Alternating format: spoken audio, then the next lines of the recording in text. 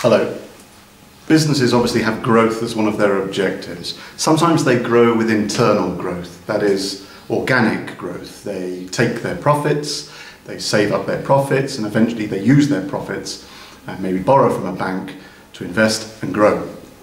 But other businesses use external growth, that is they merge or take over another business. That's external growth. Businesses that undergo external growth don't have to join up or merge with another business in the same industry at the same stage of production. They might take over a business that's in the same industry but at an earlier or a later stage of production, or indeed they might take over a business in a completely unrelated industry to their own. These are different kinds of external growth, and businesses do these different kinds of external growth for specific different objectives. In this video, I want to go through these types of growth so that you understand them, and also, most importantly, to understand the different benefits or advantages that businesses hope to realize by undertaking these different kinds of external growth. But first, let's clarify what stages of production are. We divide businesses into operating in one of three stages of production: the primary sector of the economy, the secondary sector of the economy, and the tertiary sector of the economy. I'm sure you know this already, but the primary sector is concerned with the extraction of raw materials. Mining, farming, fishing are examples of primary sector businesses. Secondary sector is manufacturing, making things. Everything from baking bread to manufacturing cars is classified as secondary sector. And the tertiary sector is providing services. These might be services like financial services, educational services, healthcare services, but also, of course, retail services, shops selling goods manufactured in the secondary sector, but sold to consumers through shops operating in the tertiary sector. So supermarkets operate in the tertiary sector. Okay, let's identify four kinds then of business growth that is external growth. These are four kinds of integration. There's horizontal integration, vertical backwards, vertical forwards, and conglomerate integration. As I go through each of these, I want to explain it to you, give you an example, and then focus on why businesses would do this. So, horizontal integration. Horizontal integration is when a business joins with another business, merges or takes over another business that is in the same industry and at the same stage of production. So, a supermarket chain buying another supermarket chain, or a car manufacturer, Volkswagen, buying up another car manufacturer, Skoda, who they did buy some years ago, are examples of horizontal integration. Why do it? The benefits of doing this are to achieve economies of scale, because now they are bigger. They are operating on a bigger scale, so they can buy their raw materials and component parts more cheaply because they buy them in bulk. Also, it reduces competition. It reduces competition and increases the concentration of the industry. Okay, which businesses will also benefit from as well. So this is why they might pursue horizontal integration. Okay, let me rub that out. I'm going to switch sides. It might be easier for me to operate on this side. So that's horizontal integration. All right. Now, backwards vertical integration. Let me just shift everything this way a little bit. This way. Okay, backwards vertical integration is when a business joins with another business in the same industry but at an earlier stage of production. So it might be a tertiary sector buying a secondary sector, or a secondary sector buying a primary sector.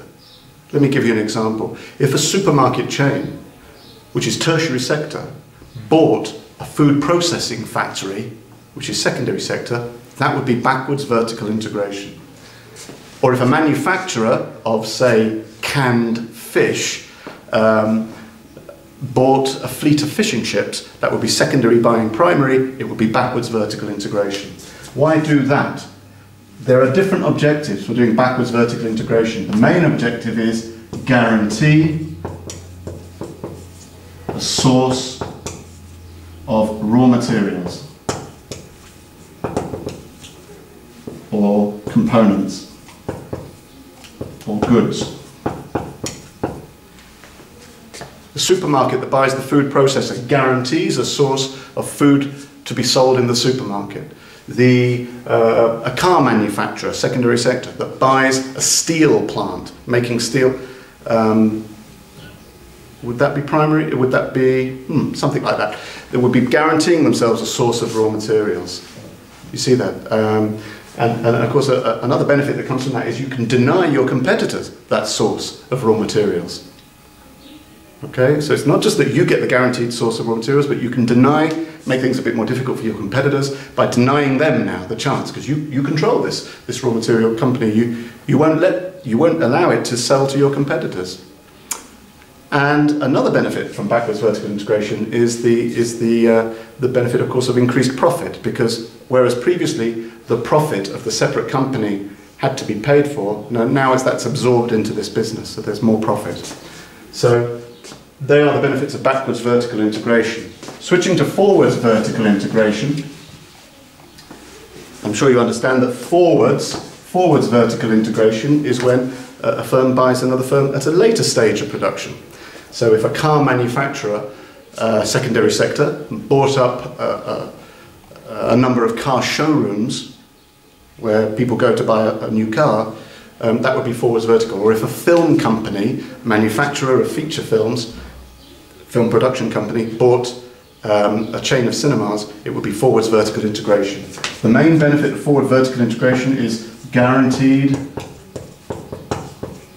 outlet. A guaranteed outlet for your products.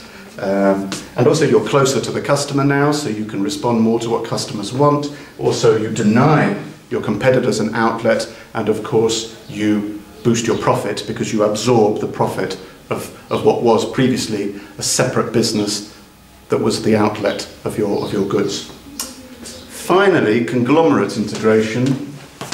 Conglomerate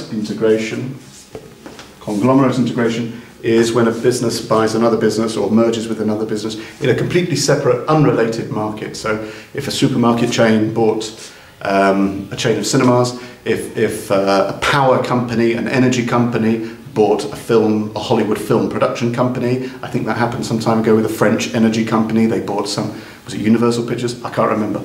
Anyway, this would be, of course, a complete change of direction. Why on earth would they do this? Well, they do this for two main reasons. Firstly, it spreads risk, so that now the business can survive if one of its interests, if one of those markets fails, it can survive on its other interests. So spreading of risk is a main benefit of doing conglomerate integration. Secondly, a spread of management ideas.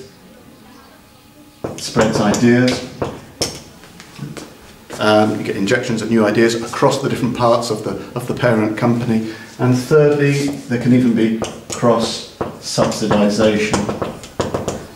So the profits of one successful area can help boost the other parts of the overall parent company, and the profits of one part can be used to subsidize investment in another part. So if a successful supermarket company wanted to get into the music business, of course it would have the profits of its supermarket side of operations and the distribution network that it has through its supermarkets and its shops, its supermarket shops, in order to distribute and then sell the music that it starts to sell. And that would be, of course, strange that supermarkets could actually help in the with the music sales, but of course they've already got that network of distribution with lorries taking the CDs everywhere, and the shops where people can go and buy their music. So that would be an example of cross-subsidization.